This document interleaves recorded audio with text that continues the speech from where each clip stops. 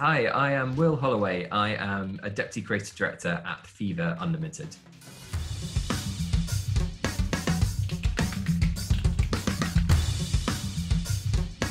Our client Now TV is an online on-demand streaming service, and they gave us the brief, which was around promoting their Cinema Pass, which has an amazing collection of classic and current films during the summer. Well, our problem really was, how do we get people to stay indoors and stream films when it's one of the hottest summers on record outside?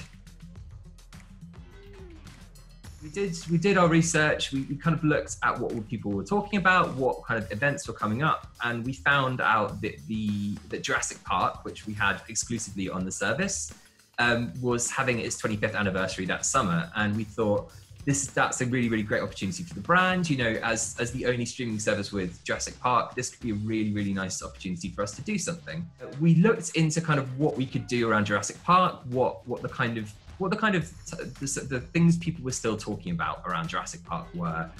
And the most obvious thing a PR company would do, and many PR companies have done in the past, is let's make a giant dinosaur. Let's put it somewhere that people will see it. You know, you'll get some coverage, you'll get some broadcast crews coming down to look at it, but it's been done before. And so we wanted to do something a bit different, and we wanted to kind of celebrate the fan culture around Jurassic Park, and really how the film has gone from being a work of film to being a jumping off point for a whole subculture on the internet. Jurassic Park now isn't so much a film as a springboard for memes, particularly amongst the target audience. So 18 to 34-year-olds, if you ask them about Jurassic Park, the first thing they'll probably talk about is Jeff Goldblum rather than the dinosaurs. So we thought, you know, like, why don't we find a way of celebrating the meme culture around Jurassic Park and internet meme culture in general by thinking about how we can sort of take memes into the real world and create a real world, real life example of the internet, of an internet meme. So we thought, you know, like, instead of creating a dinosaur-sized dinosaur, what if we created a dinosaur-sized Jeff Goldblum? People call him the Zaddy of the internet. He's a kind of a god of the internet in his own way. The thing that people were most talking about Jurassic Park 25 years later is about a 3-second clip of Jeff Goldblum with his chest out, huffing and puffing, looking very sultry, sexy, covered in kind of glistening, sweaty dew, in the kind of Costa Rican sunshine, looking radiant in his own way. And we thought, you know, like, what if we were to sort of create a dinosaur-sized version of one of the internet's most favorite memes, really? You could probably count the number of people who can make dinosaur sized statues of internet memes on probably one hand in the UK.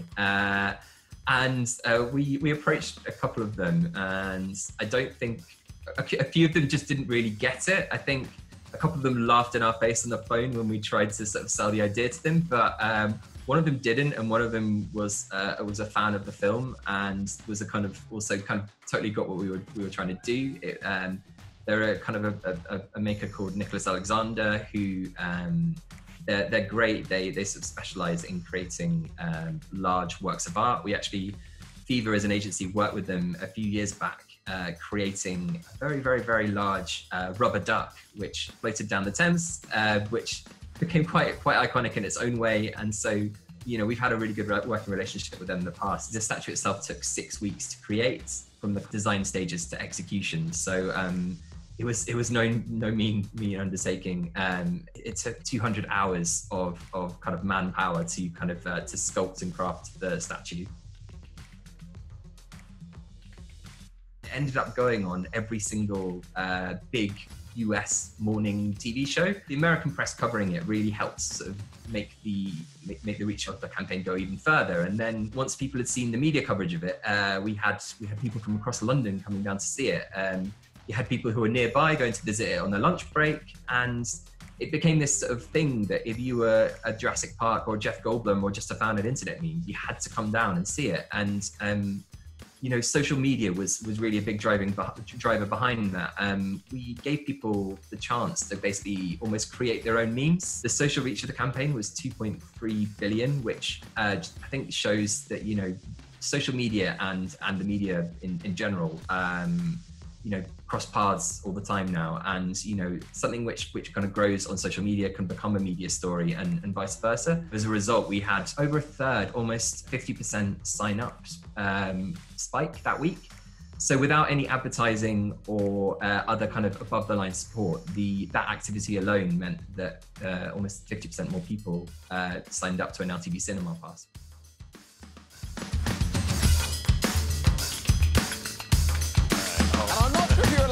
This. I heard about this. But, I have not seen it. This... Wow. This is Jeff Goldblum's head. There you go, right there. Nice, right? Isn't it amazing? Look at that thing.